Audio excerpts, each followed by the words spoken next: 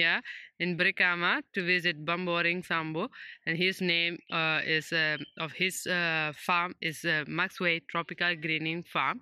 So he create a very interesting farm here in the Gambia, and he will like to explain us how he created and how this idea came to him and what improvement he's seeing in the future.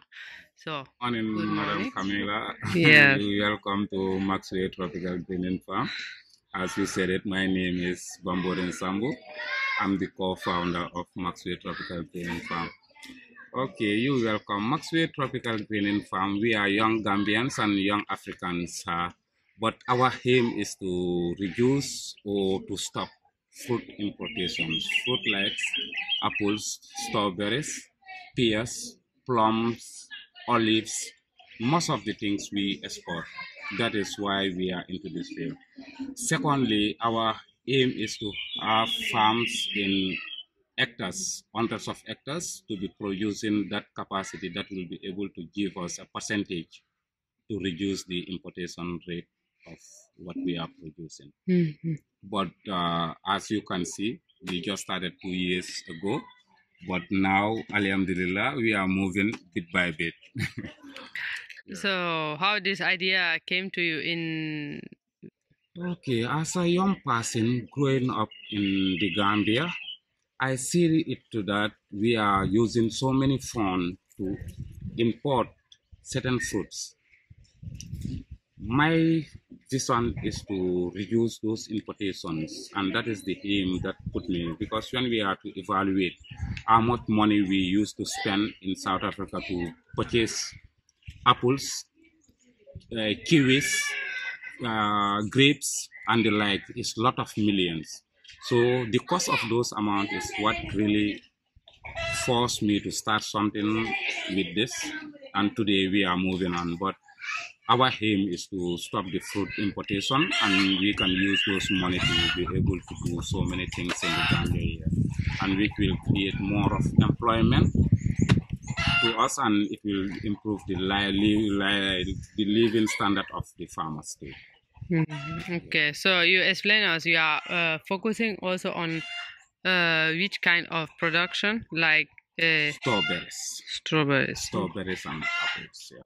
because this all they are imported, but no one is producing it in the Gambia. So you find a lot of requests after you started producing it. Yeah. Last year we normally have only 6 beds. Those are these white 6 beds, because the demand was so high. We were having calls from the supermarkets, calls from the hotels, which we cannot supply. So this year we adjust extra 24 beds to be able to take another step, whether we will be supplying one supermarket or another one hotel.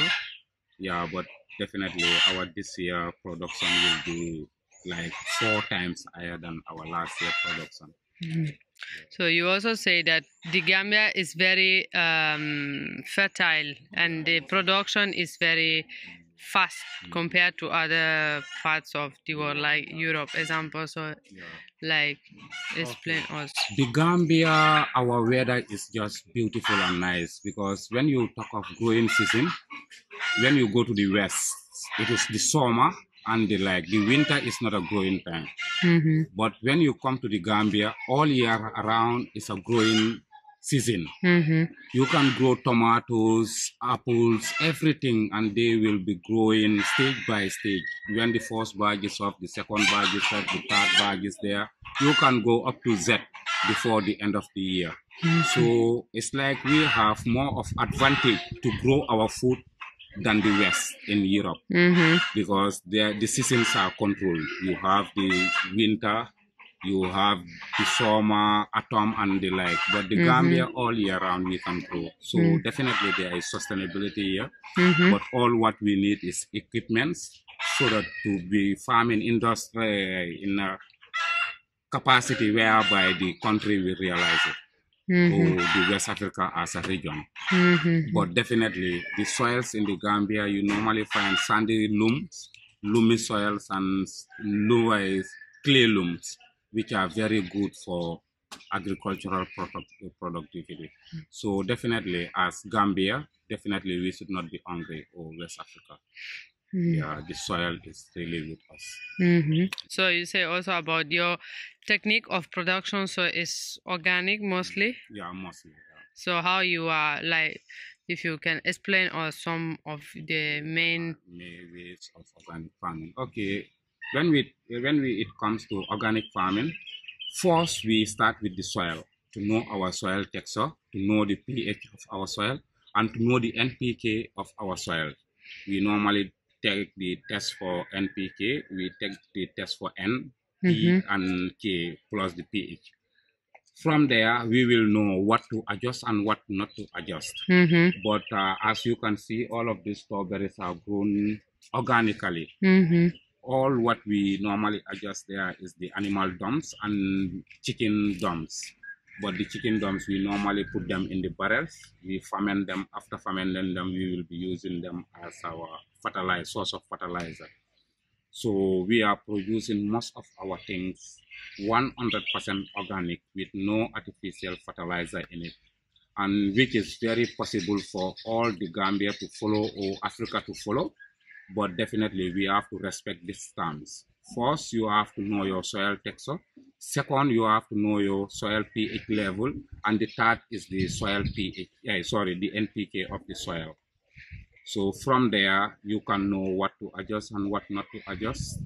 Yeah, because in the Africa and the Gambia as a whole, we normally farm blindly. When we weed, we want to adjust fertilizer. When we mulch, we want to adjust fertilizer, but we don't know whether the soil needs that content or not.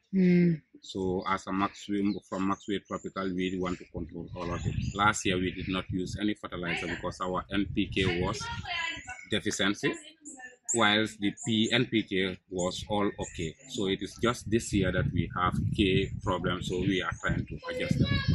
So how you will adjust it? You add? Yeah, we normally add chicken manure to normally adjust those things. But when it comes to the vegetables, what we grow at home, sometimes we don't mind using fertilizers, especially NPK fertilizer 10 by 10. Okay. Yeah, we normally use that, but those ones are not grown like organically 100%. Yeah. Okay. So where is the challenges you are facing in this? Okay, the challenges I am facing here is having access to land and equipments, because the foundation is already set.